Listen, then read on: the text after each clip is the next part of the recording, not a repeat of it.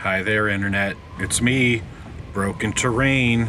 I'm super excited about this video today. I got an early Christmas present, and I can't wait to show you what it is right after the drop.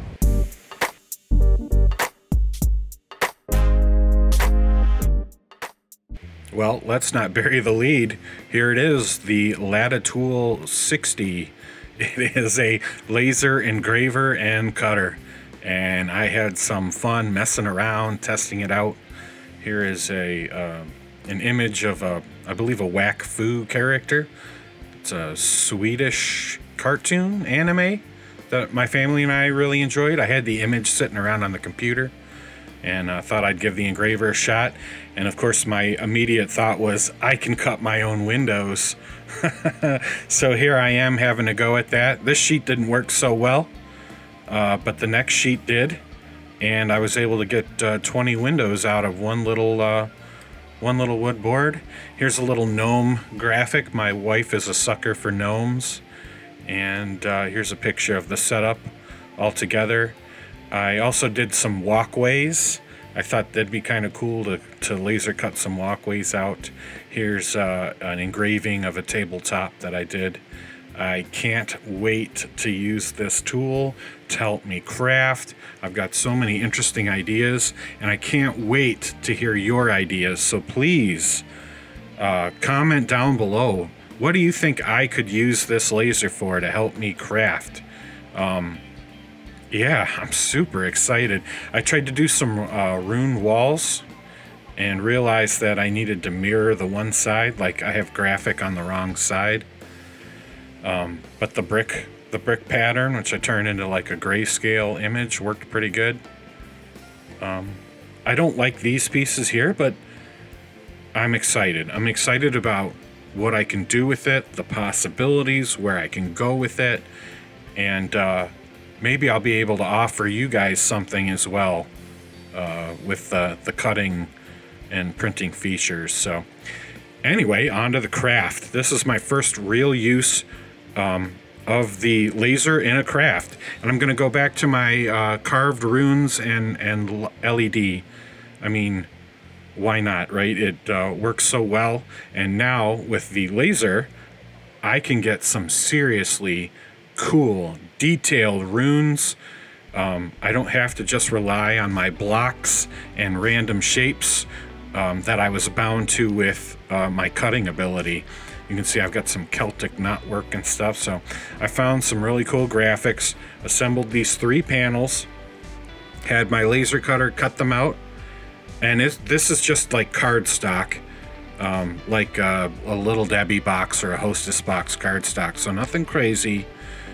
And I've got a string of dollar store LED lights, the blue lights. You know, I need to go back to the dollar store and see if they've got more of the LED strips, because I've already blown through a couple of them. And tis the season to stock up, right? So many lights and so many uses for a $1.25 string of LEDs like these. I absolutely love them. I'm gonna measure out a rough size for the 3 decorative panels on my 2-inch XPS foam, and cut a slot out for the battery pack and the switch. Put my base down basically as a template on the pink XPS foam so that I know where to cut, and I'm gonna get it into shape and then cut out the spot for the battery pack. I want it recessed up inside the piece underneath, and you're just gonna take your X-Acto and score the outside space of it, then come in with a diagonal cut. You're going to be able to rip or cut most of it away, and then I've got a nice little metal sculpting tool that's going to allow me to dig the rest out. And then I punch a hole from the bottom up through the top, string the lights in, glue the battery pack in, and then I'm going to take my hot glue and glue the base down to my insulation foam, the XPS foam. You see this bit of chip came from one of those multiple pack kid lunch chip boxes. Now I'm going to take my laser cut design. I'm going to separate the big design from the two little ones, and they really do just mirror each other. This was ultimately a test for the laser cutter, and I had no high expectations when the pieces first came out, but they ended up looking really good. And I know it's been a while since I've done a video. I apologize for that. So I thought I'm going to take care of everything all at once. I'm going to test this laser cutter out and make a video showcasing a piece made by it. You can see I've dug the cavity for the big, what do we call them, arch designs, and now I'm going to do the two smaller ones as well. I don't space them perfectly apart. I end up fixing it a little later. It's not too noticeable with some strips of dollar store foam, but I guess I was just so excited to get the pieces in and get the lights going. I hope they look really nice and detailed. I can't stress enough how excited I was while doing this. I mean, I've hand carved runes, right? I've done several projects. The Hell Throne, the Metal Flower Monument. I know I've got at least one more. I can't think of it at the moment, but it's the coolest effect, but it really is the most amount of work, and you're really stuck with the limitations of your human hand and how well you can cut through the material with a blade. So being able to pull a design into the computer and have it lasered out, I mean, I am just pumped with the possibilities. I'm so excited. And this project just proves to me how effective this is going to be, even if I only utilize it for what I've already been doing, which is the backlit runes. I'm already going to have huge improvements with my pieces, so I'm super excited. I've broken a little away from what's going on in the video. Let me get back to it. After you carve out the sections for the lights to go behind your panels, you're going to hot glue and cover those in tin foil, and this is going to help reflect all of that light from the LEDs. I do have a little bad LED placement in this particular piece. The panels don't all light up uniformly, and that's my fault for how I glue the lights in, but the tin foil really helps correct for this. Don't forget the tin foil step. It's going to reflect all that light and make your runes beam. Then I'm going to take a nice piece of clear plastic from any kind of packaging. This was a top from a food container, and I'm going to scuff up both sides with some sandpaper, and this is going to take the transparency down a bit. It's still going to be a bit opaque, but or transparent, but now it's a bit opaque in that it's going to disperse the light throughout the entire area. I'm going to white PVA glue those panels down to the clear plastic, then cut them out separately, and then glue the LEDs into place, and then glue the panels down around those LEDs. And you can see I'm already getting a really strong effect. It's looking really good. Super excited. A little more tin foil at the bottom to reflect the light back up into the sections, and then I'm going to glue the back down to the what will be the base or the floor. And here you can see that light's just beaming through. You can even see it coming through the less inked areas of the packaging. So super excited with the LED effect, but I have to cover up some of those gaps and edges, and to do that I measure out and cut like a face plate or a fascia plate out of the dollar store foam core. Again, the spacing isn't quite right, so I'm going to have to separate all three pieces and come in and fix that with some trim pieces, but no big deal. It works really good, and you can see it's covered up those edges a lot. And it looks really good even with the light on. And I'm so sorry. I made a pair of stairs and some rocky outcrops, and I must have done it all off camera. I just got real excited and just started crafting and building. And I missed that part. But that's okay, because this piece has inspired me to do a table's worth of scatter to match it. So look for that in the hopefully incredibly near future. And then it was time to do the brick tile. I like laying the individual tiles of different sizes and shapes. This is roughly like a 1/2 inch square, a 1/2 inch by 1/4 inch long piece, and 1/4 inch by 1/4 inch square. And I use these 3 shapes to create the walkway in a randomized fashion. While I'm finishing up some of this brickwork here, I just want to remind you to like the video if you like what you're seeing, if you like the way the project turned out, if you're excited for that laser, hit that like button, and please post a comment. What do you think I should do with this laser? I've got some ideas myself, but I'd love to hear from you.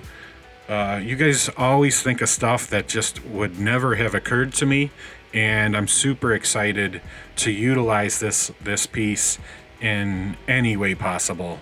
So please, if you got some really cool ideas, hit me up in those comments. I can't wait to hear from everybody.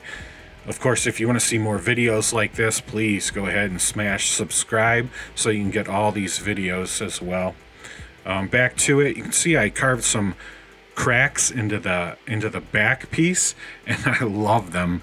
It's funny how those simple little effects really sell this project, and those cracks, those big deep breaks in the stone really sell this piece. I love it. Of course, what I should have been doing while building it was putting on all the texture with the tin foil. I have to go back while it's all made and do it. It takes a little while, but it's well worth it. Don't be like me. Don't forget your aluminum foil texturing while you're making it. It'll be that much easier. Then I'm going to flock with my craft sand, a bit at the base, a little bit in the cracks of the stone. And at this point I was thinking snow. I've never done snow before, and I don't normally like to do snow. I like to keep my things modular.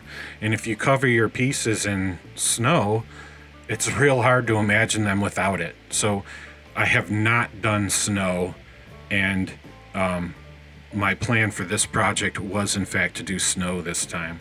I hit everything with that black matte paint and matte Mod Podge as a base coat, and I very carefully paint the chipboard with the runes on there as well, because as you saw from the light tests, that chipboard's a little thin and it blazes as well, and I really want just those runes to light up. So it's very important to cover those panels and be very careful around the runes. And then for the stone, I want to do like a really cold, interesting kind of magical look. So I'm going purple, cobalt blue, and then I'll finish the stonework off with a turquoise on the top, and it's going to go from the dark purple to the powerful blue to the very light blue at the very tips. I really like the way the colors come out. It adds this immediate like cold effect to the look, and really sells the idea that this monument is buried deep in the snows and ices of the north. I love it. I hope you like it too. Next, it's time to do the stonework, and I go to my old faithful gray storm. It's already got kind of a real heavy bluish look to the gray, and I think it's going to complement my already kind of bluish purple stonework, just making the whole thing look very cold, very frigid. I'm going to do all of the stone, and I'm going to do the wall arches as well. And just like I did with the black base coat, I'm going to carefully paint the gray onto my Runic slabs. I just want as much paint on there to cover up the light on all the other areas except for the runes and the cutouts. Then I'm going to take my granite gray, which is my much lighter gray. I'm going to do the 2 pillars in the middle of the back part there, and then I'm going to go in and pick lots of different bricks here and there all throughout the piece, all the way up the stairs and at the platform itself. Then I'm going to take my elephant gray and do the same thing, hitting bricks here and there and just giving it a varied grade look. Normally I do lots of browns and tans and things, but I wanted this piece to look stark, cold, blue, just frigid, and I think I really pull it off. After the black and the gray, I go in and I just give a good scrape to any place that the paint might have a little like overdone it on the runes a little bit. And then after the scrape, you can see I've got my granite and elephant grays, and they kind of bled together.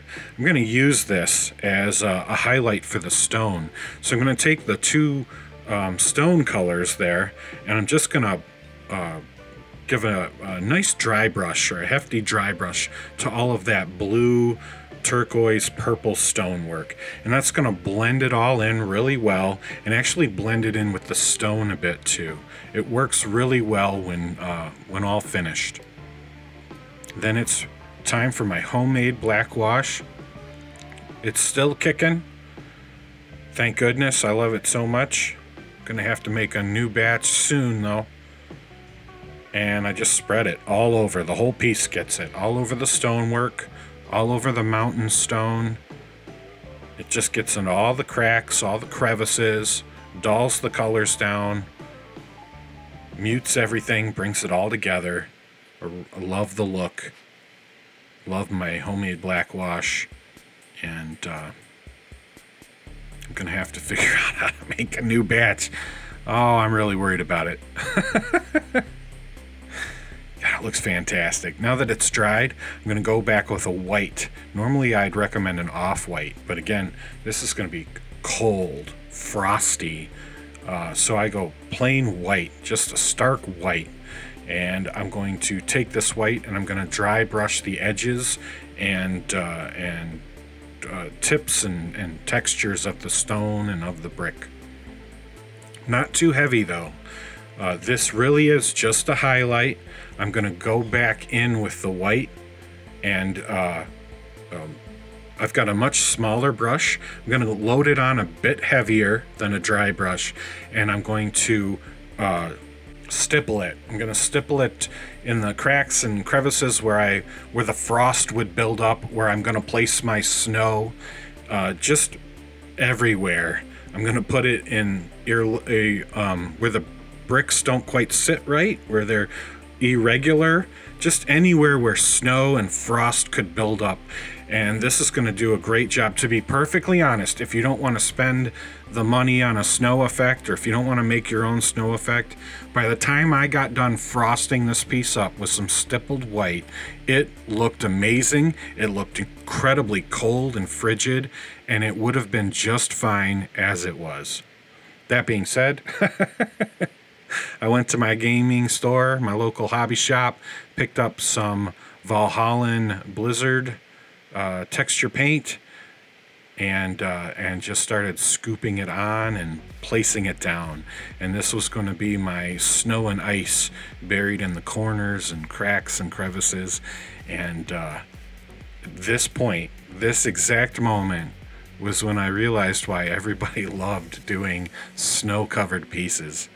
I had been very much against it because I like things modular, and if you put snow on it, it can't be modular anymore. It has snow on it.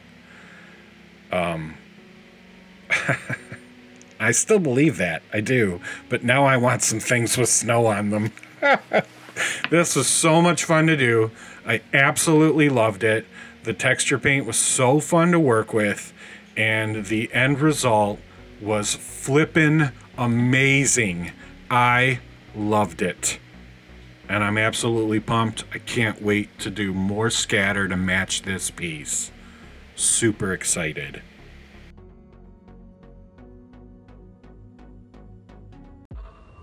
Now some beauty shots showing the whole thing off. Of course, first off with the light. And it does look really good. Even well lit, it looks really good. But of course I live for shutting off those lights and turning on my light effect.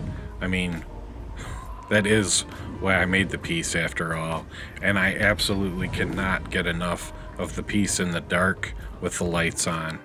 I absolutely love it, and I fancy myself a photographer whenever I have a piece like this with just the LED effect. I love putting the minis down on the table and taking some great pictures of it. I hope you've really enjoyed this video. I hope you're just as excited for the possibilities of laser cutting and engraving as I am. I can't wait to hear your comments. Please, if you like the video, smash that like button. I really appreciate it. It helps me out. Want to see more videos like this? Don't forget to subscribe so I can bring you every video that drops. It's Christmas time, Christmas shopping. Please, if you're going to head up Amazon, hit one of my affiliate links, and even if you don't want that product, go shopping after hitting my link. I believe that still helps out the channel, helps me out. Of course, I have a subscribe star, which you can help the channel out directly, and you can even get your hands on my pen and paper RPG game that way. I think you'll love it. I think it'd make a great gift for the gamer in your life. So, hey, check it out. And thank you so much. I'm gonna have to re-record this. It's my daughter come in looking goofy at me. Thanks everybody. Like each other, love each other, craft on.